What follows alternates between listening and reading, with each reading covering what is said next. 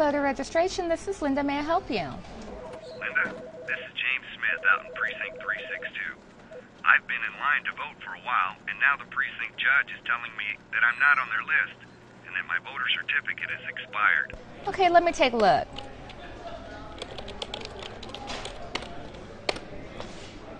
All right. Is your birthday July 24th, 1981? Yes, that's correct. Well, it looks like your certificate was sent to an address on Convict Hill, but was returned to our office as non-deliverable because there was not a Mr. Smith living at that address. Is this correct?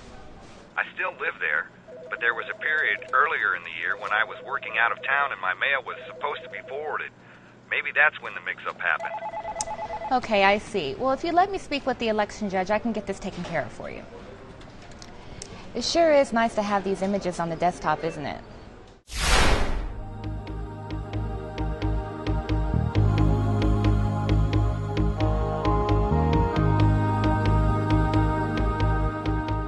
Document imaging. What is it? Why does Travis County use it? Document imaging is a method for preserving vital or historic records. It relies heavily on technology and personnel to accomplish this task. The three main purposes are preservation, to increase the usefulness of the records, and to enable disaster recovery. Travis County is required by state law to preserve documents for various lengths of time, depending on the type of document.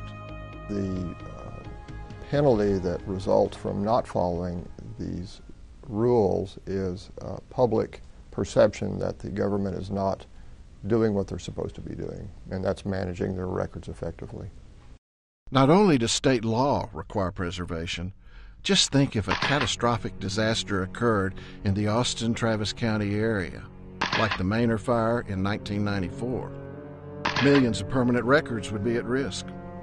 Court cases, marriage certificates, birth certificates, land use permits, and many other types of records. The preservation techniques currently in place greatly reduce the risk of permanent loss to these documents.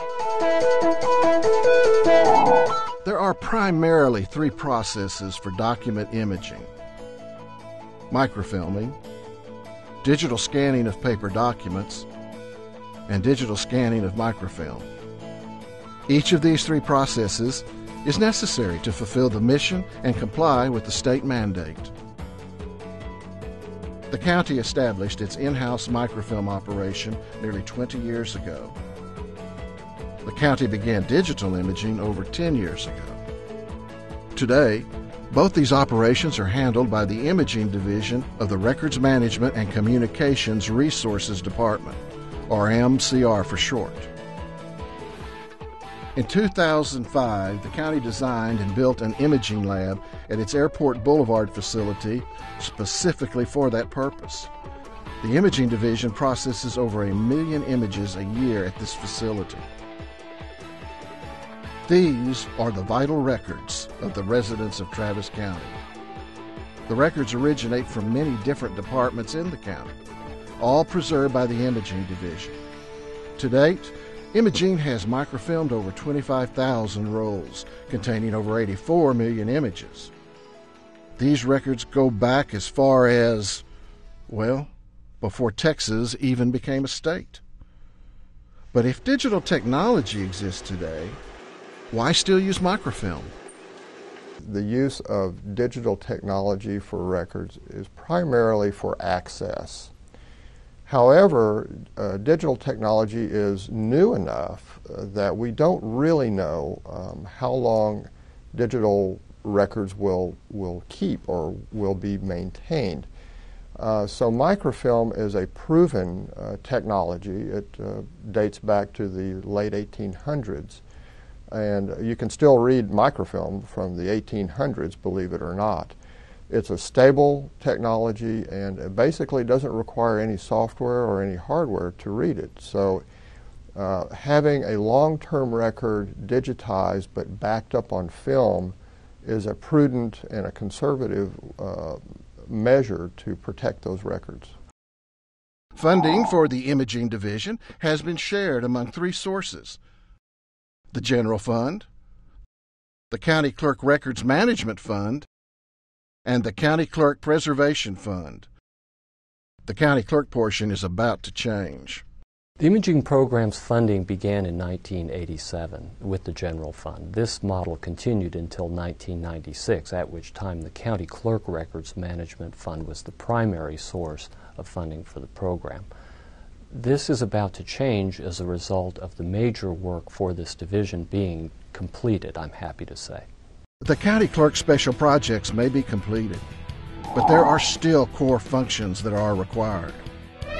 One of the core functions is expunctions for the district clerk, county clerk, and sheriff's department. Expungement is a petition filed by an individual who qualifies for a remedy to have their criminal history erased.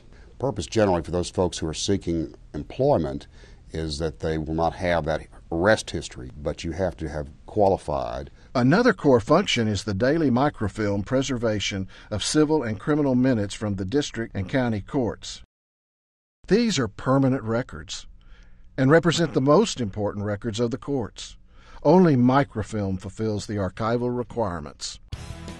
Other core functions include county clerk real property digital to microfilm conversion, microfilm duplication, scanning and data extraction of the election precinct books, voter registration card scanning, TNR construction drawing and permits microfilming, scanning and data extraction of counseling and education services survey forms, and managing the county's 25,000 roll library of archival microfilm. In addition, there are 8 major projects already in the works that require document imaging. The first project is the archiving of Commissioners Court videotapes to DVD. There are over 7,300 hours of Commissioners Court voting sessions, work sessions, and public hearings on tape that date back to 1987. Over time, these tapes will deteriorate in the form of flaking, stretching, and compressing. Eventually, these tapes will become unplayable.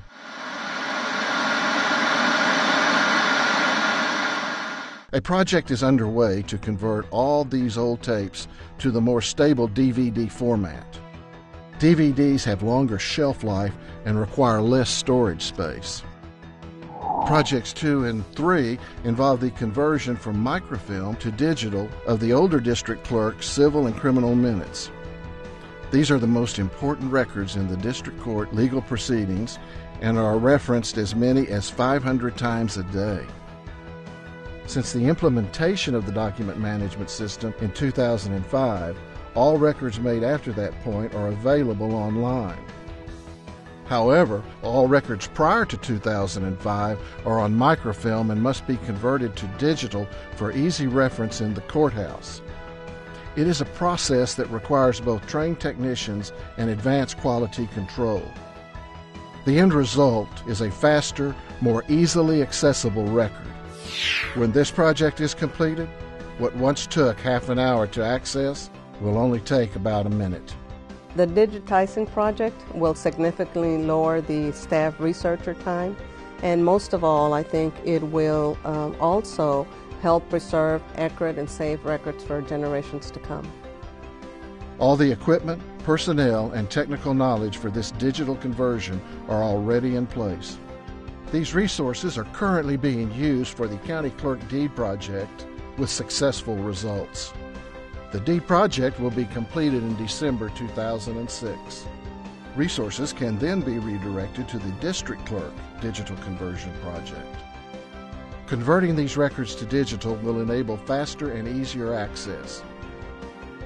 Projects 4 and 5 involve the microfilming of District Clerk's civil and criminal case files. Although the minutes are the most referenced record, the entire case file is important as well. These records must be retained for a long period of time and undergo historical review before they can be destroyed.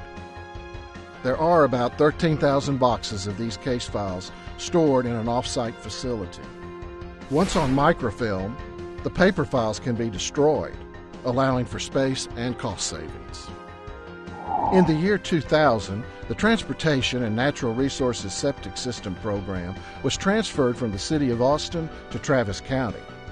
When this occurred, it was found that these vital and permanent records had no backup. RMCR, in conjunction with TNR, determined that microfilm was the optimum preservation method. Together, they began a microfilming project that is now 63% complete. Once microfilmed, these records may be digitized and available online and in the field as well. RMCR also has been microfilming TNR engineering drawings for nearly 20 years.